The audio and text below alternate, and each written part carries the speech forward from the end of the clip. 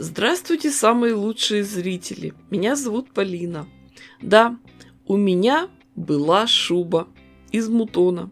Очень мне нравилась, носила я ее очень долго, но она потеряла свой вид. Когда-то она была серая, но выгорела. Цвет стал полосато-зеленый.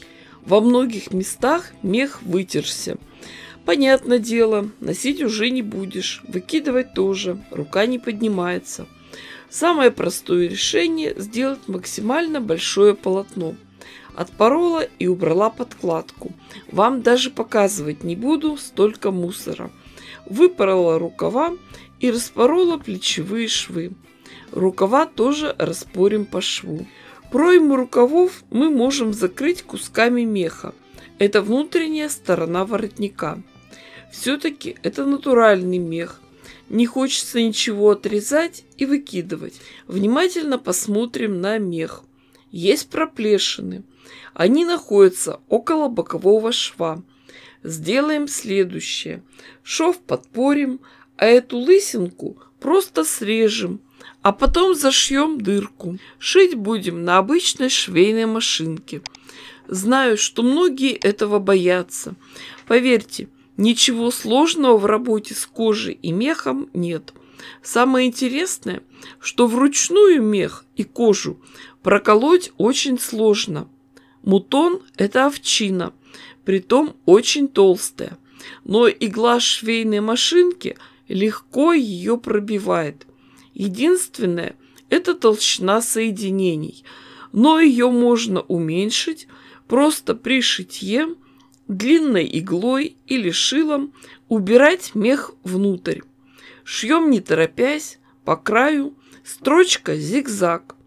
Таким образом просматриваем и убираем все проблемные места. Зашиваем прорези карманов.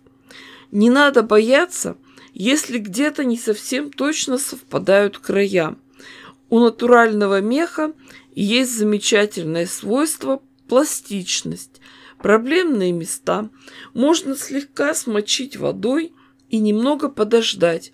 После этого мех легко растянется до нужного размера. Проймы рукавов закроем большими кусками меха. Они немного не совпадают по форме, но это ничего страшного. Шьем, пусть даже будут неровности. После того, как прошили, берем шило или длинную иглу и с лицевой стороны проходимся по швам, вытягиваем ворс и мех на лицевую сторону, если они угодили в шов. Конечно, в моей шубе основная проблема – это неравномерность окраски, поэтому заплатки выделяются из общей массы. Но это у меня будет вещь для домашнего пользования – сидеть, валяться, укрываться, поэтому цвет меха меня не волнует. Вы видите, что размер полотна я увеличила еще за счет рукавов, сшила их вместе и присоединила к нижней широкой части. А теперь приступим к выравниванию меха. Надо убрать все неровности, складки и заломы. Сделать это довольно просто. На ровной поверхности, я это делала на полу, разложим заготовку мехом вниз, а мездру равномерно сбрызнем водой из пульверизатора. После этого сложим мехом наружу и оставим полежать некоторое время. Немного погодя, надо мех развернуть и разложить как можно ровнее, растянуть его. Если тянется плохо, то еще смочить, свернуть и пусть полежит часика 3-4. После этого заготовку разворачиваем, равномерно растягиваем и оставляем до высыхания. Опытные скорняки шкурки гвоздями набивают на основу и так их растягивают. Но мы можем обойтись и без таких крайностей. Нам самое главное убрать заломы и придать заготовке более-менее правильную форму. Мех у меня сох пару дней. Просто раньше не могла приступить к работе. Форма получилась немного вытянутая, как яйцо. Верх цинизма – дать сонному человеку треугольное одеяло.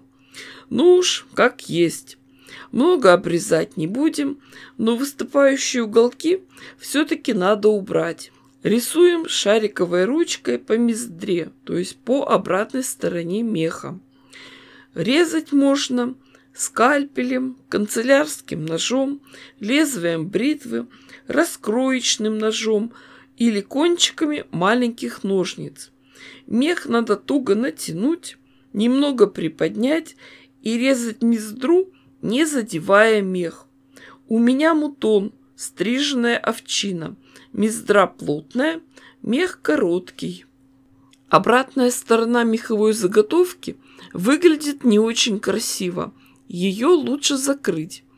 Из бязи вырежем кусок примерно на 4-5 сантиметров больше нашей заготовки. Разложим его на ровной поверхности лицевой стороной вниз, а сверху уложим наш мексиканский тушкан.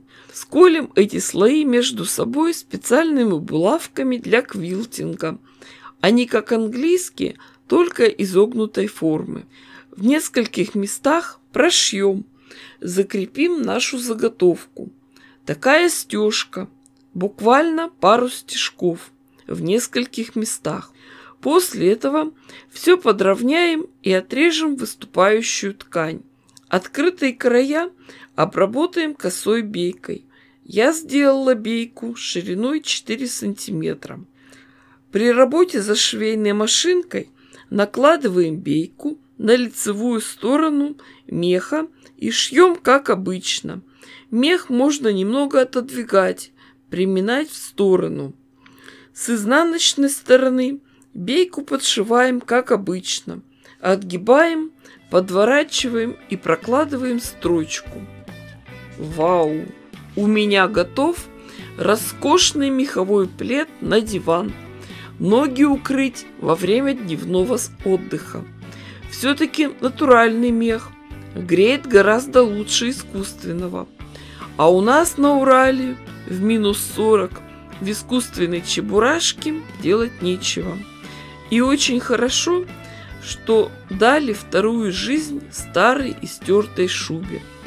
С таким пледом прекрасно в дождливую слякотную погоду сидеть в любимом кресле, читать интересную книгу или смотреть телевизор и пить чай, кофе или какао с круассанами или вкусными пирогами. Кстати, пока собиралась и шила этот плед, у нас уже снег выпал. Все, пойду печь пироги. Плед уже есть. А вы подписывайтесь на канал, ставьте классы, пишите комментарии. С вами была Полина. Всем пока-пока и до скорых встреч!